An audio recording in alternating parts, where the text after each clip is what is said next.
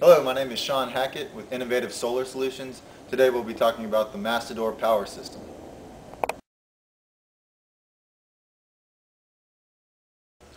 This system consists of 5 main parts. You've got the battery enclosure, the batteries, an inverter, a pre-wired E-panel, and a sub-panel for your critical load. As you can see, the inverter mounts directly to the E-panel door. When open, the E-panel is easily accessible for general maintenance. The E-panel has been pre-wired for ease of installation. There's basically only 8 connections that have to be made to make this unit function. Power comes into the E-panel via a 30 amp breaker in the main panel. The energy is then run through the inverter, transferred to DC power to charge your batteries.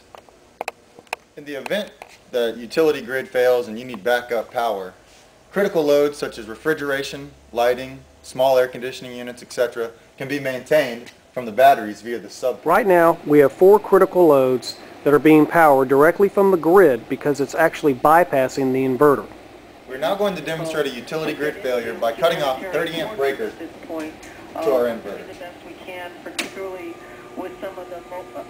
As you can see, the inverter instantaneously recognizes that the grid has failed and begins to pull power from the batteries to maintain our critical loads. In this close-up example, you can see that since there is no power being provided by the utility grid, we are strictly in inverter mode, which is basically drawing power that we have stored in our batteries to power our critical loads.